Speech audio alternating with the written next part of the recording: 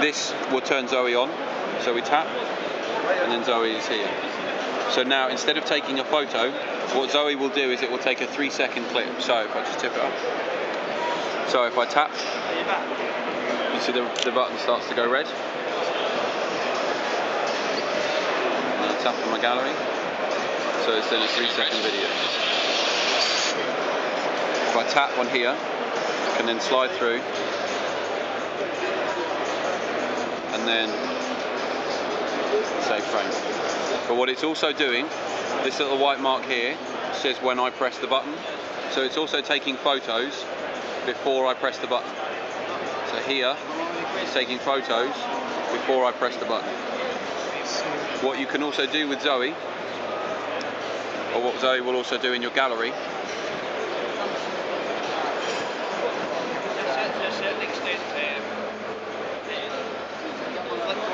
it brings your gallery to life. So when you come into your gallery, you have a Zoe highlight reel at the top, which I'll show you again in a second. But as you flick through, you have certain videos will start to play. Your Zoes will start to come in as well as your images as well. So there, your Zoe starts to play from there.